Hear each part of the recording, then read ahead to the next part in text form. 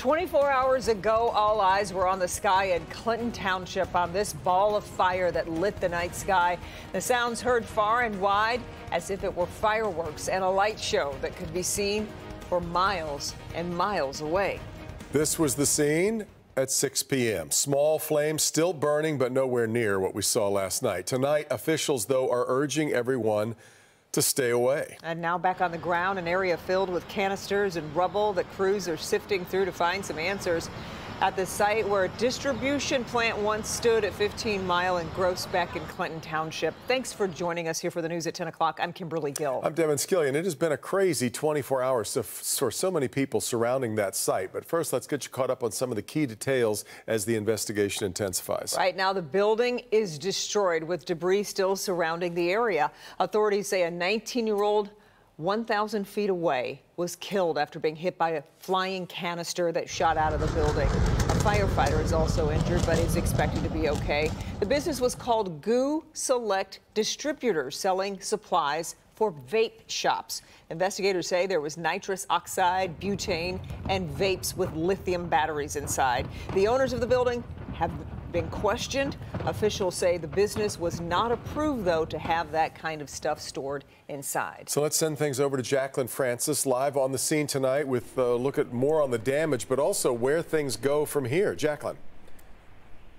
Devin and Kimberly, more than 24 hours later, and if you take a look behind me, you're going to see a small pocket of that fire still burning. But it wasn't the flames that made this situation so volatile. Rather, it was the exploding canisters and flying debris for as far as 2 miles that truly made last night the nightmare it was.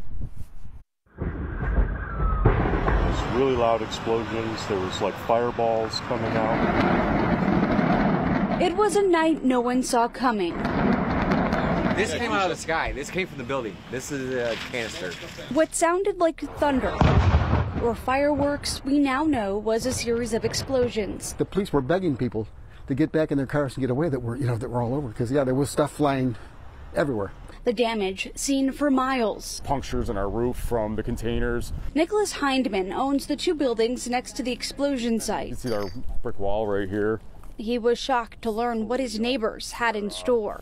Even our trailer back here, you can see metal shards sticking through it. Officials say the company, Select Distributors, sold supplies for vape shops. We know that they were not allowed to have these canisters. And inside there were gases like nitrous oxide and butane that they should not have had. They were illegally in that building.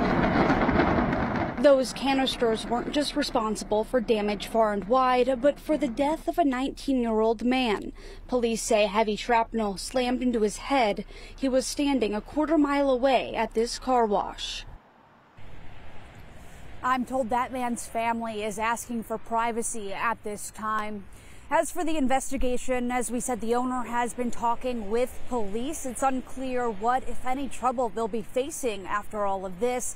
Federal officials are also on scene helping with the investigation. Reporting live in Clinton Township, Jacqueline Francis, Local 4. Yeah, all right, Jacqueline, our coverage of this fire and the explosions continues at clickondetroit.com. You can find our in-depth coverage there on so many angles to this tragic event. That includes what we know about the business where the investigation stands, everything we know about the young life lost last night as well.